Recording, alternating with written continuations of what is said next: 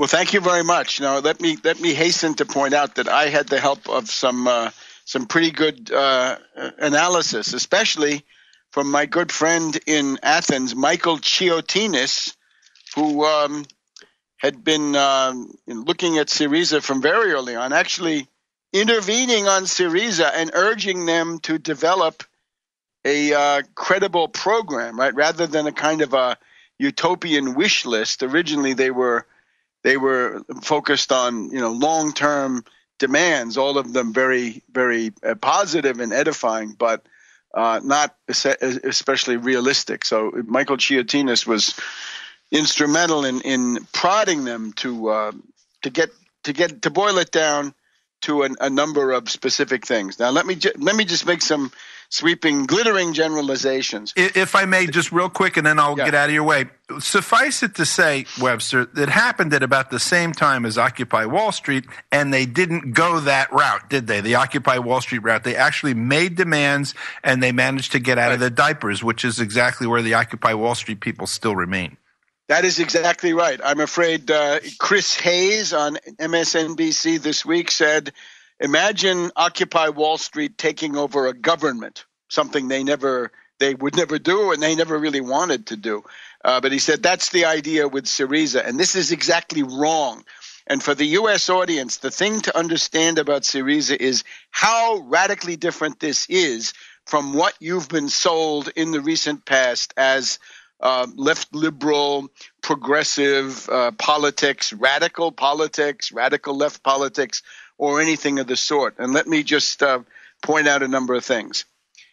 Syriza is the negation of Occupy Wall Street. Everything is opposite, especially the idea of an economic program, and particularly the fact that the Syriza party, which has now taken, it's essentially one seat or two seats, according to your count, short of the absolute majority in the Greek parliament, and is now governing in a coalition with a conservative anti-austerity group. The Syriza, the essence of Syriza is to struggle for mass traction economic demands, and the most obvious are no more austerity, roll back killer cuts, roll back genocidal austerity measures, right? Don't let more Greeks die. 3,000 suicides are attributed to the dictates, the austerity plan imposed by the International Monetary Fund, the European Central Bank, and the European Union. And the hallmark of Syriza is no more austerity, no more cuts. Restore the cuts that have been made. Restore pensions. Restore unemployment benefits. Increase the minimum wage and similar things. So this is absolutely different from the typical left liberal mushhead here in the United States, right? If you take your cue from Amy Goodman or Michael Moore or Noam Chomsky or Gnome, as I've always called him, they don't have any mass traction economic demands. The Democratic Party does not have them. Obama does not even have a jobs program after, 7 years of depression, 6 years of world economic depression and national economic depression. What Syriza has is a series of these mass traction demands. And the second thing, we'll go through some of them. I'd like to illustrate for you the Salonika platform, which is what they just ran on. But there's also this other question, is what do you call yourself, right? This is the New Deal. They say New Deal repeatedly in English. You can see what it is about this country of ours that the world, admires. And it's this idea of the Franklin D. Roosevelt New Deal. So today, one of the Syriza cabinet members called for a pan-European New Deal. So again, economic demands. And I want to tell you, first of all, what you're not going to find. You're not going to find a big hue and cry about global warming. You're not going to find a big hue and cry against infrastructure, be it pipelines, ports, electrical grids, other kinds of economic activity, right, sponsored by government. Most countries in the Western world have anti-infrastructure parties now, and these are funded by George Soros and people like this. But when it comes to Syriza, there's none of that. There's nothing about multiculturalism in the sense of identity politics. This is a program that treats the Greek people as a united entity. In other words, a single entity, and it attempts to deal with the economic crisis that they're facing, to help Greek working people to survive and thrive, and to defend their existence. And at that level, the only distinctions it knows are distinctions of income. Right? Are you rich? Are you not rich? That's the essence of that. So, mass traction economic demands, the absolutely ruthless, rigorous refusal of wedge issues, the things that can split city against country, one ethnic group, one religious group, one racial group against another. None of that. It's all aimed at the bankers, we might say, at the oligarchs, as of course the Greeks say, because this is the homeland of Plato, who taught us about oligarchs. So this is what they ran on. And I urge people here in the United States, study what they have done. You've got to try to imitate this now. We shouldn't just sit back, as Chris Hayes seemed to be doing, and simply say, well, what does this mean for us? Or I've read some other sort of well-meaning or not so well-meaning leftist comments, right? What does this mean for us? It means that this is what you've got to try to duplicate. And let me say without further ado, the United Front Against Austerity is the most explicit, the most obvious anti-austerity entity that we have in this country. I'm very proud to be associated with it. This was founded in New York City just one day before Superstorm Sandy. I think it was the 29th and 30th of October at your facility at the time, right? So there we were. And the emphasis on the New Deal. You can see the United Front Against Austerity and the Tax Wall Street Party are the most explicit, the most coherent expressions of the New Deal that we have. So in that sense, the spirit of Syriza, if you want to get close to something that looks like Syriza, well, it's the United Front Against Austerity as a think tank, as a programmatic entity. And then it's, of course, the Tax Wall Street Party, which says we're going to solve this problem that we have, this economic crisis. This is going to be at the expense of Wall Street. Well, hold on. We have a time problem because we got to go on break. Friends, we're speaking with Webster Tarpley. He called it. Alexis Tsipras and Syriza are now running the country of Greece. We'll be right back with them right after this. Good friends, welcome back. Let's get right back to it. Webster Tarpley is our guest. Tarpley.net is his website. You can get lots of great information there. A lot of his interviews are there, including everyone that he's ever had here on INN. And Webster, you were talking about the program in Greece that's coming out, and I just want to add a reminder. A little bit later, I'm going to circle back and talk about what the Greeks could be up against, if we can do that too. So back to where you were. Absolutely, and I'm sure they're aware of it.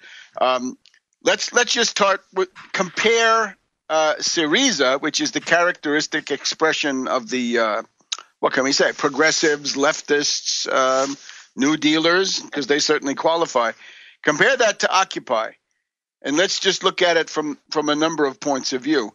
Program is the main thing we're going to talk to. Let's just mention the idea that Syriza has an articulated program of economic demands, above all economic. There are some demands for re-democratization, to diminish the authoritarian character of government, right, to restore workers' rights and things like that. But there's nothing like campaign finance reform or things like this as a big topic, right? I'm sure they're sympathetic to reducing the power of money, but their idea is to reduce the power of the oligarchs. So program, and again, it means mass traction economic demands.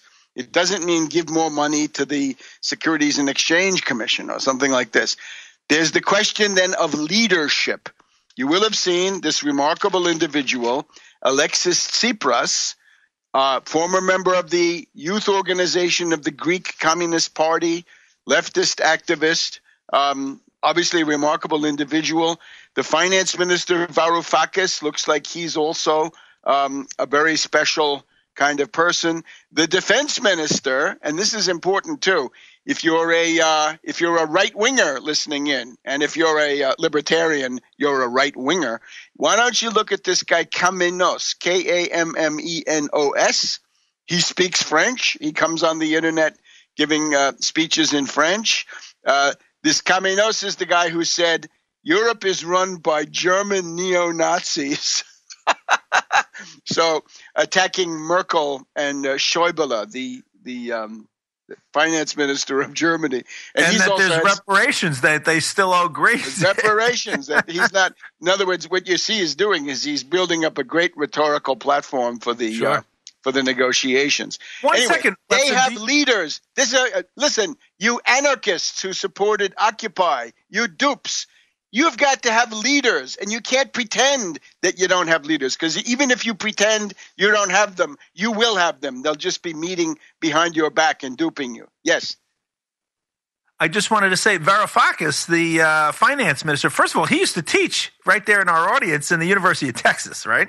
Number one. Number two, do you have a relationship with him? Above all, for him, right? He gave a speech. He sent a 20-minute address to the founding conference of the United Front Against Austerity.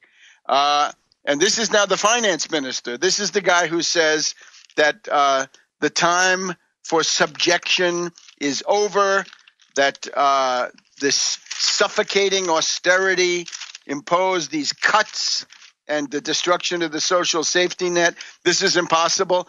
Varoufakis also, to show that his heart's in the right place, and this is absolutely critical. The International Monetary Fund, the European Central Bank, and the European Commission, made up of Eurogarchs, Eurocrats, and not a few neo-fascists also. But they imposed this thing where the Greek government has to start firing government employees. And it turned out that one of the groups of victims were the cleaning ladies, the cleaning women, the charwomen, if you will, of the Greek foreign ministry. So he said, I'm rehiring all of them. It's a group of 30 or 40 or 50 women who had been keeping this ministry, right, the buildings, this, cabinet department, keeping it clean. And how did he get the money? He fired a bunch of consultants, and these consultants were generally bloodsuckers from the International Monetary Fund, the World Bank, and so forth.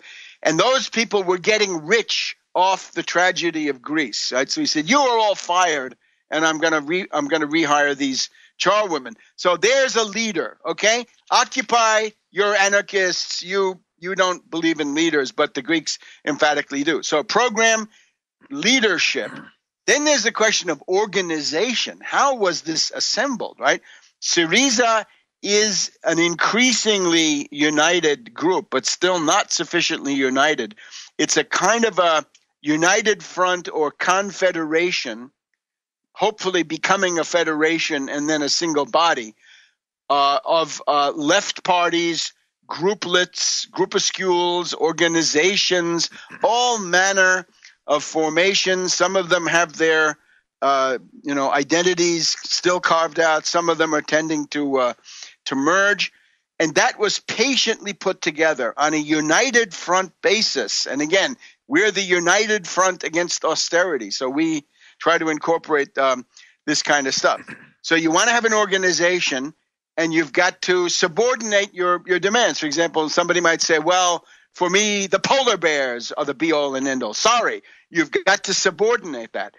For me, it's what's going on in Indonesia, East Timor, whatever. No, that's got to be subordinated. We're doing mass traction economic demands, things that the average person can recognize as being a lifeline, right? A means of survival in the midst of an economic crisis.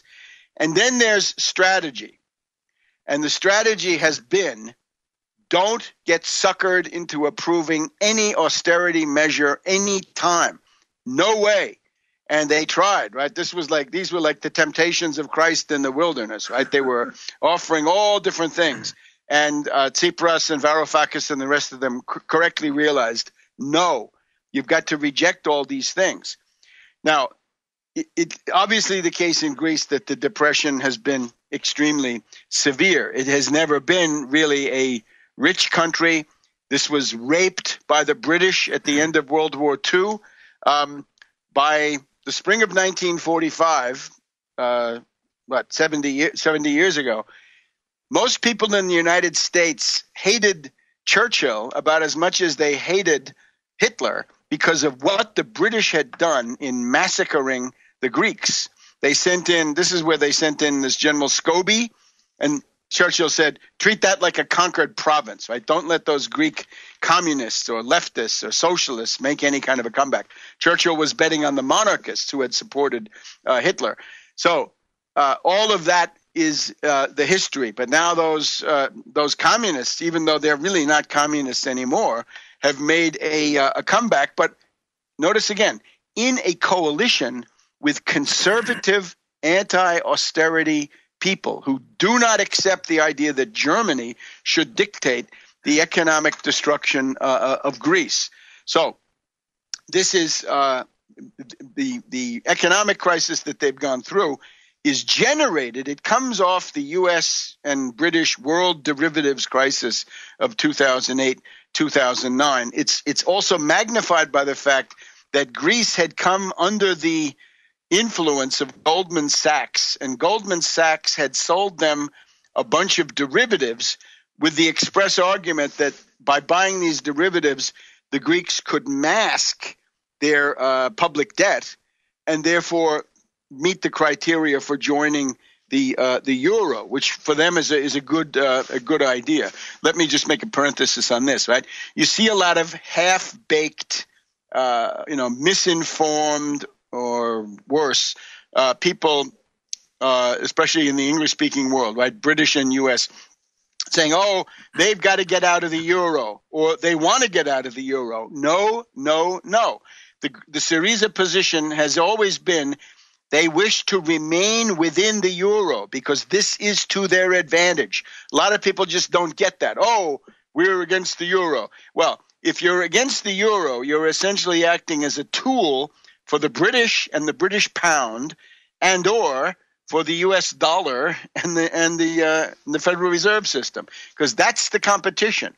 The euro is the competition, and the Greek, the party, for political reasons, they realized if you come along with a fairly radical program of the type that Syriza has, and then turn around and say we're leaving the euro, that is going to make you vulnerable to scare propaganda. And the scare propaganda was tried in the past month. We saw Merkel of Germany coming out. We saw Samaras, the defeated austerity ghoul prime minister, IMF puppet in Greece. They came out and said, if you vote for Syriza, Greece will leave the euro. What Merkel means when she says Greece will leave the euro is she's saying she will force Greece out of the euro, which I can't imagine how she could really think she could do that, but she said she was going to try. That was supposed to scare the Greek voter. Then Hollande, right before Charlie Hebdo, 2 days before Charlie Hebdo, Hollande came out in that famous interview where he said that he wanted the sanctions against Russia to come to an end. He also said, look, the Greeks have the perfect right to vote for whoever they want. So he undercut the scare propaganda.